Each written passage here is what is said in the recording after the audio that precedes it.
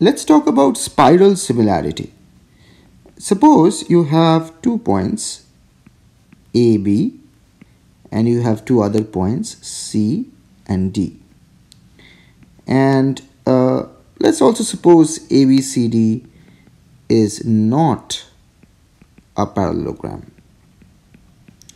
Then there is a geometric transformation that takes A to C and B to D. It does other things as well, but for the moment it sends A to C and B to D. Remember, we chose these 4 points A, B, C, D almost arbitrarily. We did not put any restrictions on how we choose these points. The only restriction is perhaps that it is not a parallelogram. Other than that, they can be chosen in whatever way we want. And I'm saying that there is a unique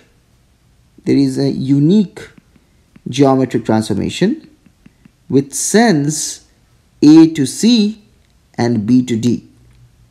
Now, I should explain what I mean by geometric transformation. Geometric transformation. This is a very powerful set of tools from mathematics, very useful for Math Olympiad style problems actually, which uses transformation to solve geometry problems. It's a bit different from how you would actually do at school level. So what it means is at its heart, it's a map. It's a map, a function that sends points in the plane. So we are only dealing with plane geometry for the moment. So points in the plane are input and points in the plane are output. So basically you send in a point in this magic box, which is the geometric transformation, which is the machine. So you throw in this point A and you get output as another point, in this case C. Before we go into this special type of spiral similarity geometric transformation, let me give you one very simple example of geometric transformation. Very simple example. Rotation by 60 degree. So if you fix a point that's O, which is the center of the plane, take any point A, this is your input point.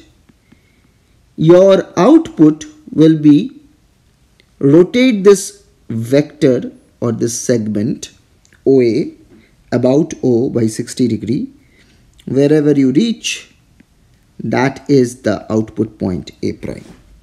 So you have this input point and output point in the process, and the process in which the input becomes the output is this rotation by 60 degree, and that is my geometric transformation in this case. This is just an example, a very easy example of a geometric transformation. We are interested in a much more complicated example, which is spiral similarity.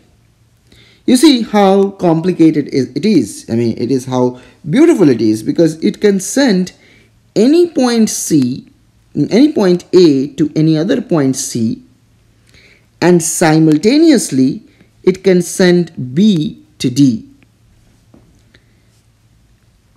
If I give you any 2 points A and B, suppose this is the center O, A can't be sent to B just using rotation by 60 degree. There has to be, this angle has to be 60 degree, otherwise the rotation wouldn't work.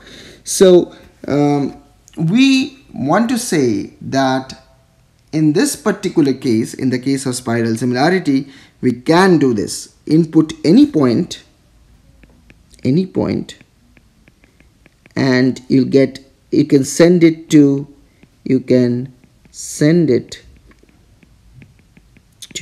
any other point,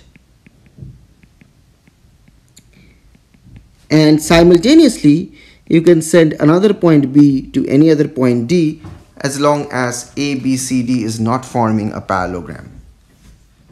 Quite nice, isn't it? Okay, so how does it work? Well, as the name suggests, spiral similarity involves two things. There is a rotation and there is a dilation.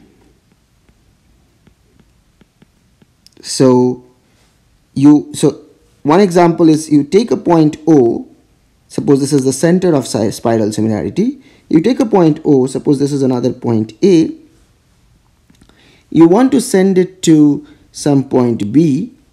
So what you do is you rotate it by whatever this angle is, then it goes to A prime. So rotate by theta, and then you shrink it down to the length of OB. So then finally A goes to B. So first you do a rotation, and then you do a dilation. In this case it is a shrinking. Intuitively it should be clear why this should work. I mean, if you are allowed to rotate and if you are allowed to shrink or expand, you should be able to reach from any point to any other point. Simultaneously you can send B to D. That's a bit surprising. Anyway, the key question is this: what is the center of spiral similarity? So what is the center? So what we are claiming here is that there is a spiral similarity that sends A to C and B to D. Now, to discover that spiral similarity, we have to find out the center of that spiral similarity, and of course the angle and the dilation coefficient. So how much we are shrinking or expanding, we need that as well. So let's first find out the center of spiral similarity. So center, let's find that. Here is an algorithm to find the center. You have A, B, C, D. We want the center of spiral similarity, so we are searching for a point O somewhere in the plane. So let me just give you how the construction works, and then we can prove it.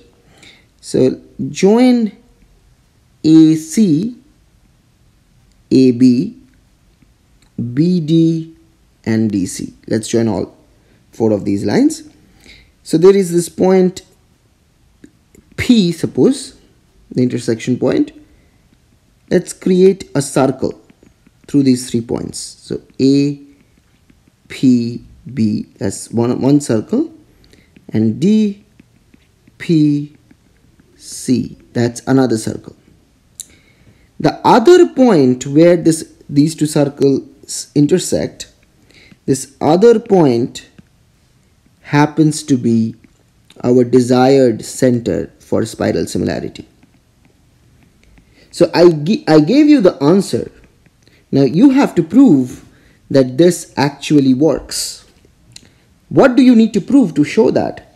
Well, suppose we join PO, let's call this point O.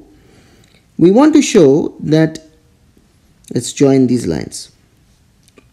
So we want to show that if we rotate OB to BD, OB to OD, if we rotate OB to OD, so that means this angle, you are thinking about this angle BOD, this is actually equal to OA being rotated to OC.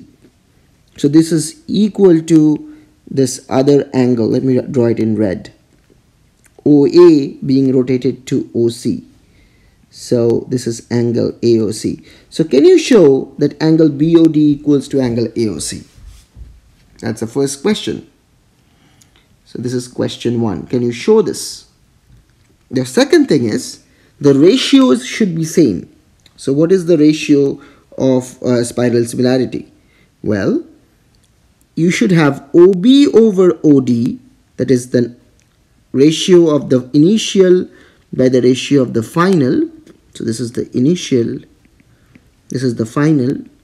Whatever this ratio is, it should be same as the other initial by final. So OA by OC. So this is OA over OC. This is the ratio along by which you should be shrinking OB or OA. Okay. So now the question is this, that are these two equal? Because that's what we want.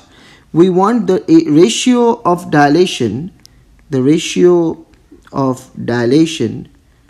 these should be equal. And also so this is question number 2. So question number 1 is the angle equal, are the angles equal? Question number 2, are the ratios equal? If both of them are equal, then this point O has our desired property. So give it a try. Link in the description will have more detail. So you should be able to submit the solution as well. If we have time, we will definitely look into it. More importantly, there is a connection of this idea with complex numbers. So I hope to talk about that connection in the next video. It's a very beautiful connection with complex numbers and spiral similarity. And in fact, there is also a connection with the the Mobius transformations in general. So we will talk about that, but till then, keep on doing great mathematics. I'll see you in the next video.